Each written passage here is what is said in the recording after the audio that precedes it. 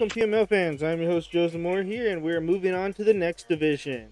This is Coach Jesse's team, the Atlanta Arcaniners. He drafted Togekiss, Amoonguss, Blacephalon, Magnezone, Swoobat, Lilligant, Hydreigon, Alakazam, Medchamp, and Naganadel. Alright, let's go ahead and start off with, I guess, Jaden. I think from the outset, I think it looks like Jesse knows what he's doing. Like let's call it what it is. He got a very good team. A lot of ground support. A lot of Toby Kiss will be a great follow me user. Just like on at face value, looks like a fantastic team. Tailwind options, follow me options, and some good wall breakers in there. So I think he's got a very good team. Just face value. Yeah, I agree. To break the fourth wall a little bit, we've already had week one, and Jesse's made a couple of trades, so I have to face him this week. So I know that he's made these trades. But as far as the team he drafted, it looks, I'm not going to call it busted, but it looks pretty good. Togekiss is one of the best fairies in the format. The two dragons, they can steamroll through teams. They can't dispose of them before they get a boost, especially Naganadel. What sticks out to me is the pairing of Sigilyph and Swoobat. They've got the exact same typing, but aside from that, Magic Guard and Simple are two pretty good abilities as far as doubles are concerned. You can run away with matches with Maxi Stream. And I don't know if it was intentional, but there are heaps of repeated typings in this team. 2 electric, 2 grass, 2 poison, 2 dragon. As Jaden said, no, Jesse will make it appear as half those double ups don't matter, but I think the beauty of the format is that with squads of 10, we're only bringing 6. So it's not as if he's going to bring all those PS every match anyway. Yeah, that's fair. And I do like his team. That leads me to talking about the bulk of his team. His team is very bulky. He has a bunch of mons that can naturally take hits, and he has quite a bit of recovery from what I can tell. And he can wish pass with Togekiss too, so I give his team an 8 in bulk. I just went straight for a 9. As soon as you got Togekiss and Amoonguss in there, that's a pretty bulky duo. And then you throw in Magnezone, which is pretty bulky for its typing, so yeah, I'd give it a 9. Yeah, I agree with Stuart. He's got a very bulky Pokemon. I think the only really Pokemon you look at and think is, that's frail. Is the Blacephalon and Alakazam. Maybe. And Alakazam. Naganadel. Yeah, but Naganadel is like one of those Pokemon where it can probably live one hit.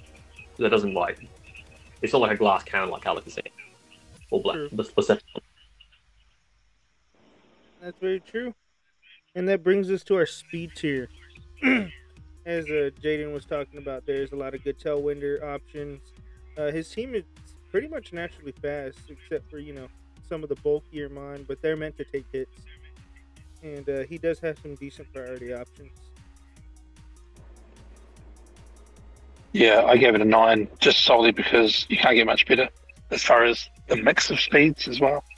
He's got slow mons, he's got middle tier like Magnezone, and then he's got Hydreigon just under 100, and then Blacephalon, Naganadel well over 100. Oh yeah. I gave him an 8. And I think the only point I'm taking off really is that I just don't know how he'll go under Trick Room. There's a lot of I think it was Joe said, he's got a lot of priority options. But some of those Pokemon are quite either middle speed or very fast. So I think he may struggle a little bit in Trick Room, but honestly, I think it's not a big deal. Mm-hmm. And then also, kind of pairs with his wall breaking ability. He has some pretty hard hitting mons. Yeah, he's definitely more of get in and smash and then jump out. He's not going to hang around recovery, and apart from Mungus switching in and out, I don't think he's going to worry too much about that. He'll just click Rage Powder a few times and away he goes.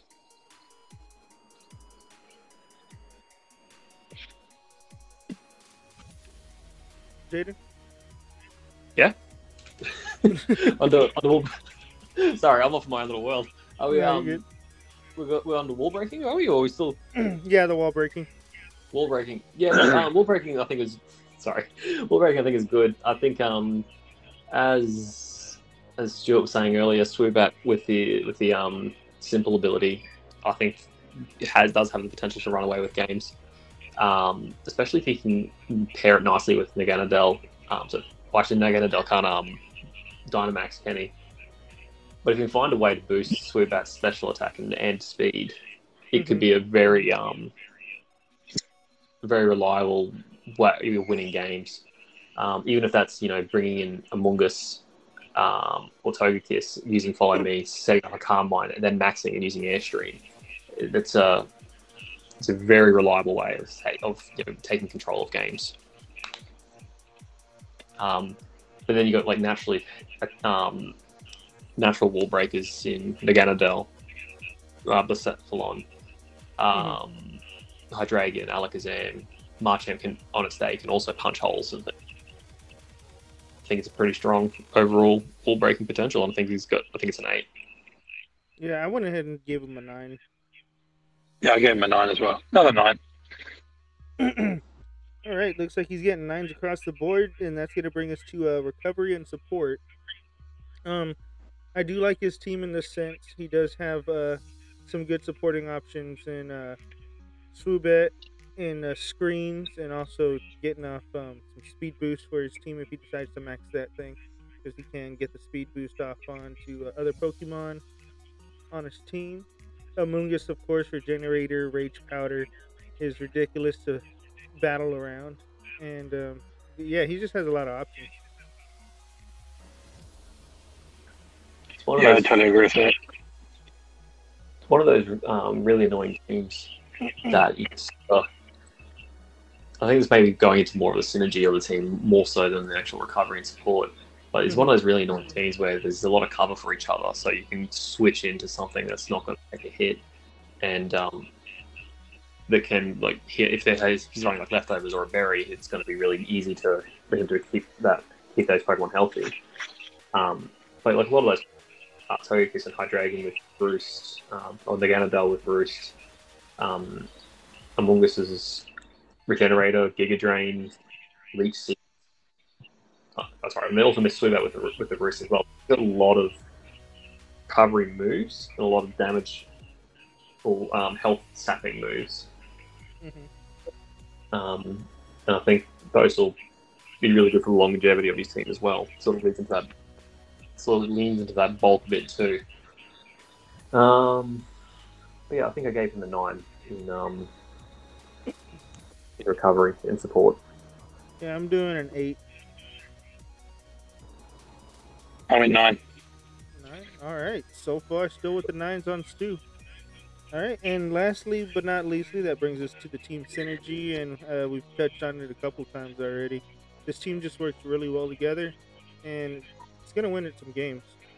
I think he's probably got the best Fury Dragon Steel core in the league. It doesn't matter which dragon you include in that, but Magnezone, really, really good Steel type. Togekiss, like I said, the Premier Fury, along with maybe Clefable, and Hydreigon and Naganadel, both busted. So, yeah, I gave him an 8 for that one. This is, I'm not looking forward to facing this team, I'll be honest. I think what this team does really, really well is that it can actually, it can make some switches, and you can things like ally switch. You can switch, or even just hard switching in Magnezone is obviously 4 times weak to ground, but he's got so many options available to just bring in a couple of flying types to avoid earthquakes, or a couple of levitators to avoid those earthquake or ground type moves, and then he can start pushing the offensive again. And I think it's overall a really, really good team that works together very, very well. I gave him an 8. Alright, I give him a 9, and I think Stuart said they give him a 9 as well.